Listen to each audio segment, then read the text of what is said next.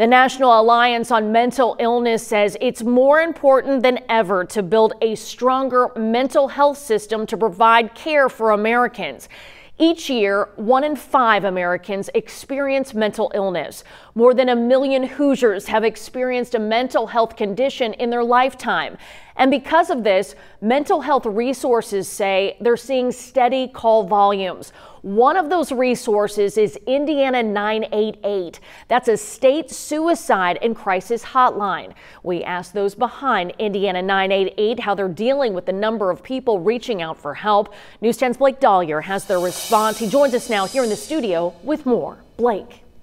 Susie, even with high call volume, Indiana 988 has been able to answer about 94% of its calls on its emergency hotline in the last month. Staff that work with Indiana 988 say the goal was to answer 80% of calls going in.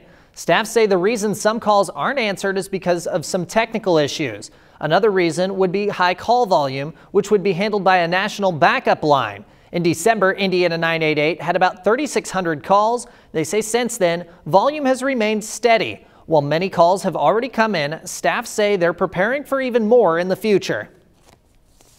We have not really launched any kind of marketing or advertising campaign because we wanted to make sure that we were, ready to go and able to handle the volume. And so, look for that at some point then during this calendar year.